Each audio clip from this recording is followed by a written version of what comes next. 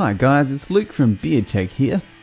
Today we're doing a third tech review on our channel. This time it is a smartphone, the Nokia Lumia 635. This came out in 2014. It's one of their flagship mid-range sort of budget smartphones. It has some great features, Windows 8.1, it's fluid, it's swift, it's quick, and if you know someone that needs a budget smartphone, this will be one to check out online to buy for them. Have a look at it. It's brilliant. Let's check out the review, see the pros and cons, and if it's worth your money. Let's have a look right now. Rad. The Nokia Lumia, released in 2014, is a bright, swift, and fun addition to any phone enthusiast's pocket. Its design is slim, compact, non-intrusive, and lightweight. Because Nokia knows their solid phone design from previous years in their glory days as the mobile phone kings in the early 2000s and late 1990s, the Lumia series build on this great combination of value and power in their devices.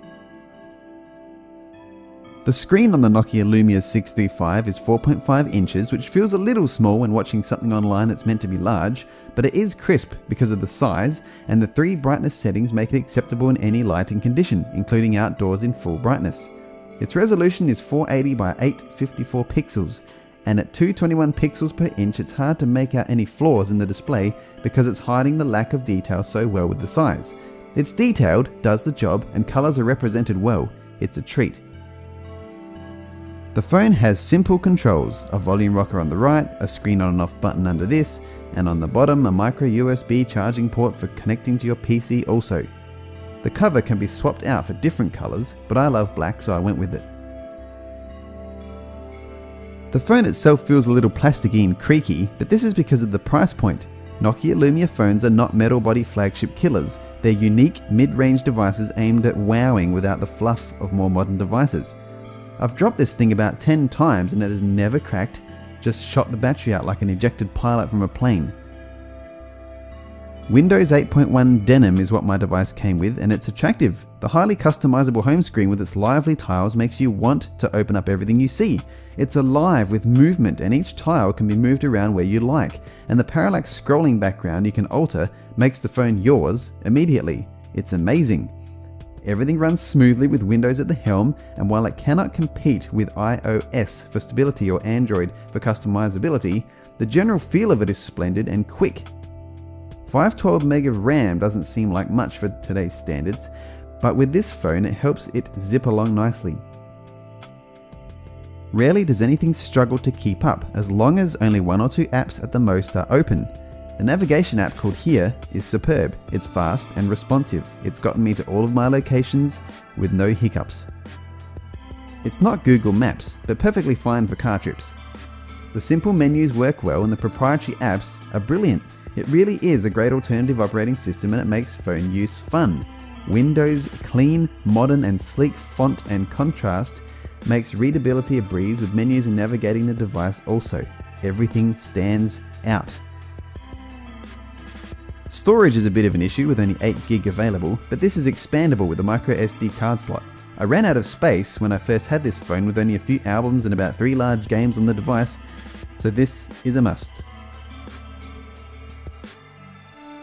The phone ships with a Qualcomm Snapdragon 400 processor at 1.2 GHz. This is sufficient for daily tasks, email, media streaming and light gaming.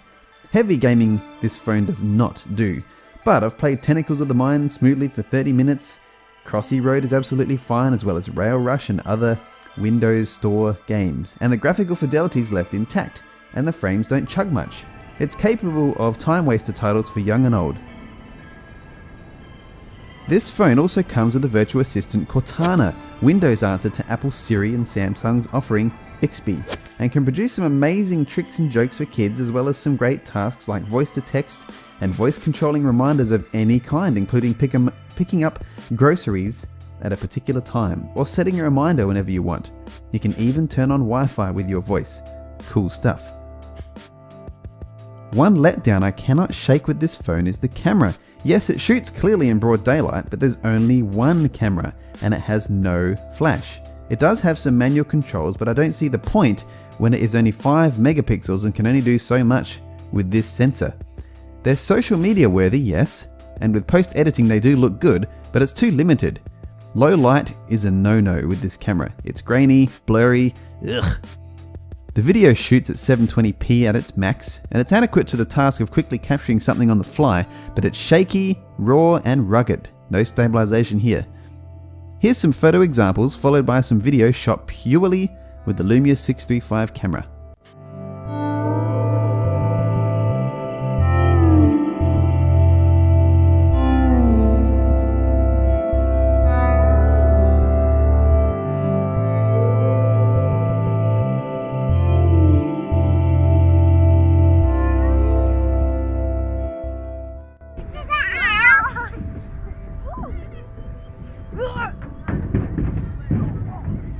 You're marking it on your page. Yeah. Go. Auntie, me. Ready, set, go.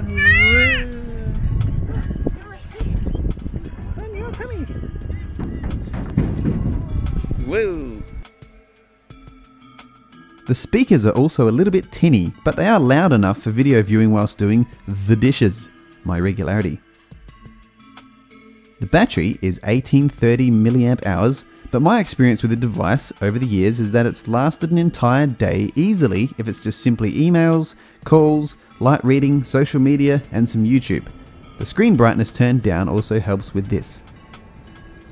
Overall, the phone is a superb entry-level device for those who want a reliable, fast organizer and media streamer that won't slow down. It's certainly not built for multitasking or heavy gaming and other heavy tasks, but it's been my go-to device for years now and it's never been frustrating on any level, apart from the camera aspect. It's light, fun, fluid and perfect these days as a cheap buy for someone looking at entering the smartphone market who's never used one before and needs something they can count on to do the job that's easy to learn and has deep enough features to master as well. I give this device 4 beards out of 5. I've been Luke from Beard Tech. Thank you very much for watching this review of the Nokia Lumia 635. Check it out on eBay. You will find a bargain on this because of its age, but I highly recommend it. It's swift, it's fast, it's bright, and Windows 8.1 is just fun. They've made the menus fun and it begs you to use the phone. So like this video, click the like button, subscribe, click that subscribe button and we can make more videos like this. More reviews, more tech stuff, more music gear reviews. I'm reviewing the LD Systems Maui 5 very soon, my go-to acoustic and microphone musical setup. So stay tuned for that. Make sure you hit that share button if you know anyone that wants to have a look at a wonderful smartphone that's a little bit older. You've been the audience. I've been Luke from Beard Tech. Have beard-tastic fun. See you in the next one, guys.